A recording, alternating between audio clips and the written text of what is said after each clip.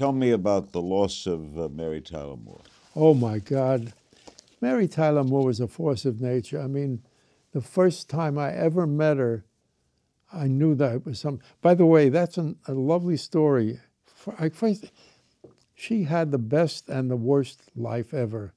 As a young child, it was melodrama.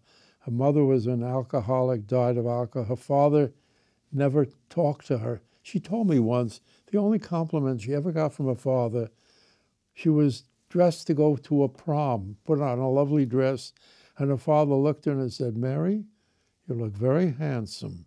That's the only time he ever complimented. That's what she came from. And then she married somebody that was not a good marriage.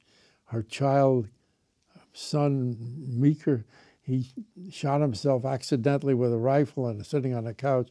Misery for the beginning. Then she became the girl who threw a hat in the air and made women's liberation started with this Mary Tyler Moore. Did you see her later in life? I saw her once or twice. As a matter of fact, the last time I saw her was at a big event, Directors Guild, and she had childhood diabetes, so she was losing her eyesight. Yeah.